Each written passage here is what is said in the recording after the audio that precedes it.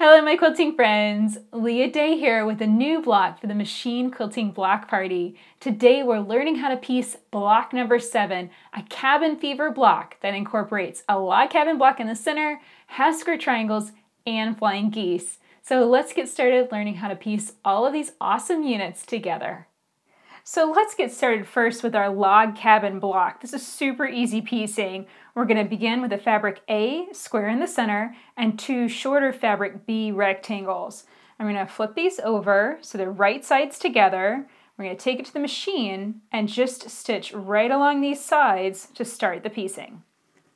So I've aligned the edges of these pieces really nicely. I'm going to slip it under my foot and stitch on down.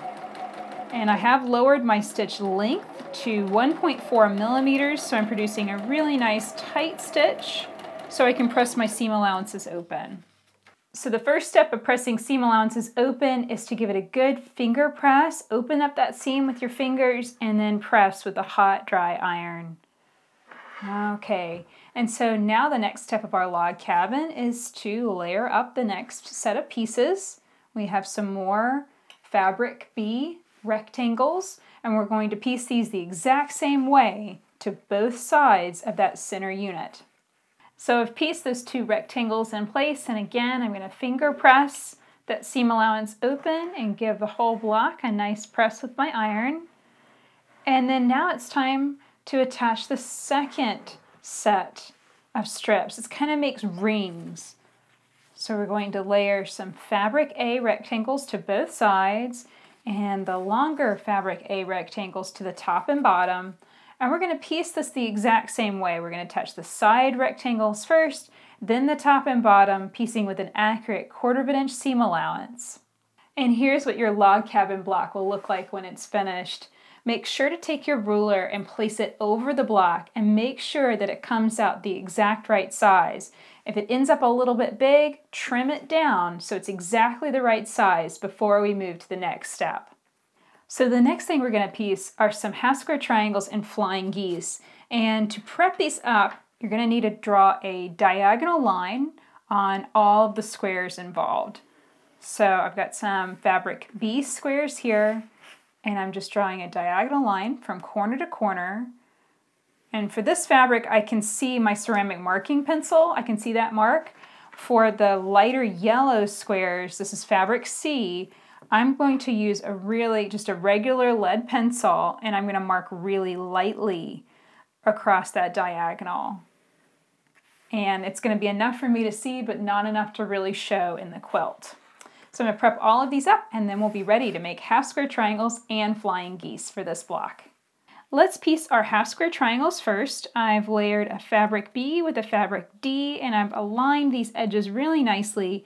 And now I'm going to stitch a quarter of an inch away from that center marked line. And I'm just tweaking it, making sure that everything's lined up all the way down the line. And just stitch all the way down.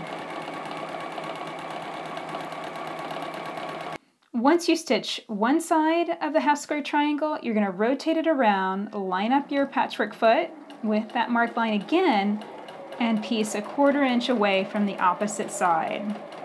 And just work to keep that line nicely aligned with the edge of your patchwork foot all the way down.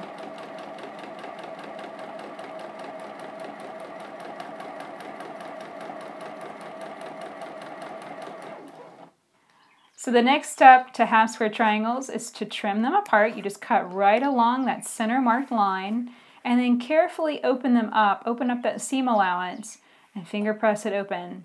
Now this seam is on the bias, so be really gentle as you finger press that open and then give it a good press with your iron. So you're going to end up with 4 half square triangles. Make sure to refer to your pattern to know what size to trim these triangles down to so it'll work for our block. So the last unit we need to make for our block are the flying geese. We're going to take our fabric D rectangle and layer on top our prepared fabric C squares, and we've marked a diagonal line across these as well, but this time we're going to stitch right on the line from corner to corner. So here's what it's going to look like once we've stitched corner to corner. And now I'm going to take this and fold over the top fabric.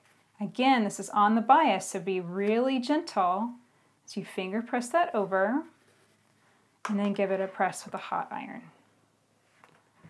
Okay, so with half square triangles, you have a little bit of extra fabric here. You've got your rectangle, that's the background rectangle. You've got this little flap of fabric, a fabric C, and then the top fabric, and that's definitely necessary for the block. The only one that we don't want here is this one, and I'm just going to trim this back to be about 1/4 inch away from that stitching. It's just a little bit of extra fabric, don't really need it in the block. Now I am going to leave our background fabric in place because if we leave it in place, then we know that the unit is always going to be the correct size and shape. So I'll give it another press, and now we take another square and layer it on the opposite side, and again lining it up so we have our line running from corner to the center, and stitch right on that line. So I'll take it to the machine and show you how to do that next. So I've taken my time and lined up that square with the edge of my rectangle. I slip it underneath the foot, right up against the needle, so the very next stitch I take is right on that center marked line. Now you'll notice that I get started stitching from the middle and work my way to the corner. I do that simply because it seems like I end up with less of a mess. A lot of times if I am piecing and I hit that corner first with my needle, it all kind of shreds and falls apart and it really doesn't work well. So that's why I start from the middle and piece my way to the corner, and it always seems to work out right. Again, I'm going to fold over that triangle, give it a good finger press, very gently, and press it with my iron. And again, I'm also going to trim away that extra triangle beneath and leave that background fabric.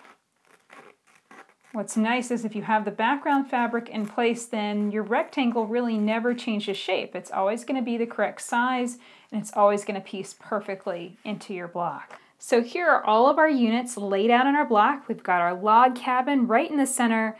We've got flying geese all around, and make sure that they're pointing this way so it's kind of like we're producing a sawtooth star. And then we have our half square triangles in the corners with the fabric B triangles facing out. And this is our layout. So the next step will be to piece the units together into rows, then piece those rows together, matching those seam lines, and then attach your borders and your block will be complete. And here's what it looks like whenever you finish your Cabin Fever block. So that's it for our Cabin Fever block. If you'd like to piece this beautiful quilt block, click right here to find the pattern at leahday.com. Don't forget to subscribe to our videos on YouTube so you don't miss out on any cool quilting videos coming out every Monday. Until next time, let's go quilt. Don't forget to subscribe so you can make more blocks like these. Subscribe to the video so you can get stuff like this. All right, I like that.